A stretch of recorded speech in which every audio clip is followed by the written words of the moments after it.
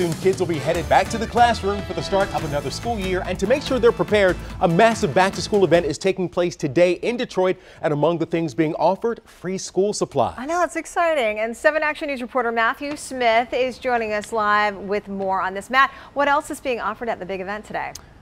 Well, a little bit of everything. Believe it or not, in addition to those school supplies, they're also going to be doing dental screenings, immunizations, and you can imagine it's going to be a big event. We're actually at Greater Grace Temple, and you can see out here all of this. Imagine that it's all going to be filled in with a little bit of everything, from bounce houses to just a whole lot of fun entertainment type stuff. Basically, this is a party that doubles down to help parents too. This is really aiming at those kids ages 5 through 12. Now, we've seen these events in years past. This is a true festival, the type of event where you bring the whole family out and, well, you help kick off the school year. Games, food, and fun, but this really digs a little bit deeper. While you see the kids having fun from past events up on your screen right now, this is about the church giving back. You know, years ago, the guy behind this, Bishop Ellis, heard about the teachers not being able to make ends meet, so he started getting school supplies together. Now, it has just continued to grow and grow and grow. Last year, get this, they had more than 3,000 people in the parking lot that I'm standing right now. Now, this is happening at the Greater Grace Temple. If you're not familiar with the area, all the fun and action is taking place on 7 Mile near Losser. The event starts at 11 o'clock this morning, so the crew that we're seeing here in the next 20 to 30 minutes,